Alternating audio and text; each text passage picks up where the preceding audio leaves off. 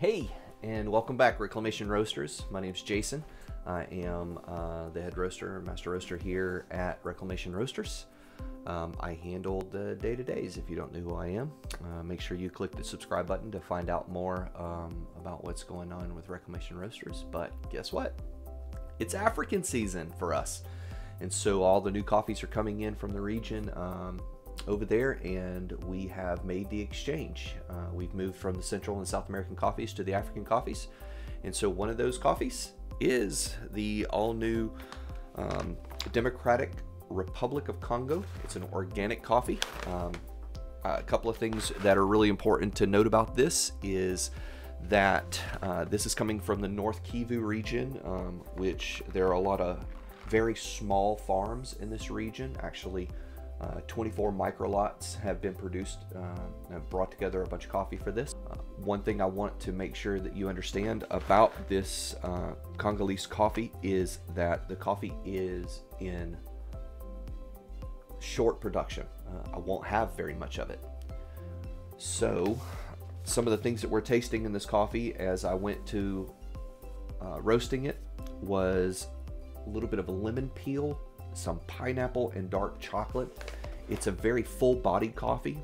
It roasted dark, and so in the process I had to take it to that 22-23% processing and allow the coffee to develop its body.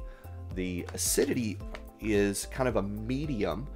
This is a fully washed coffee, but it is turning out very dark because of the region that it's from. One of the things you want to note about the coffee is that some of the proceeds from the sale of the green coffee are going back to help women farmers in the Congo. This is allowing them to have healthier farms, to produce finances for their family and their communities.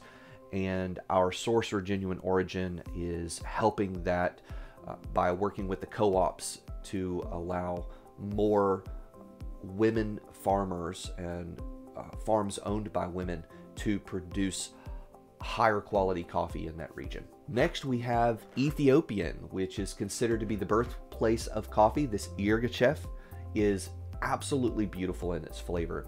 Very light roasted, because that's where I noticed the strawberry and cherry notes to come out the most. And then in that process, I started noticing a sweet cake-like, so sort of like a strawberry shortcake kind of note with a lot of coffee blossom on the back end, which made it very beautiful and very floral. And so this being widely considered the birthplace of coffee, you'll get a lot of coffee coming out of this region. And so I chose the natural process because typically the natural process allows for a sweeter flavor in the roasting process. And then last, you will see a wonderful house coffee coming out of Reclamation Roasters. I was able to get a blend of the Tanzanian as a base. The Tanzanian is a very healthy, durable roasted coffee that gives you great flavor for Africa, allows for the darkness and the richness of the soil to produce just really good coffee. It has a medium acidity. It's a natural process with the Tanzanian, and then I took a little bit of the Ethiopian to bring some of the florality out of the coffee, and then a little bit of the Congo to give it a kind of a deep and mysterious flavor. And so when you pick up the Reclamation House, then what's going to happen is you're going to taste like magnolia for the floral, date for the sweetness, and then that lemon peel that allows for the acid just to be just right in this coffee.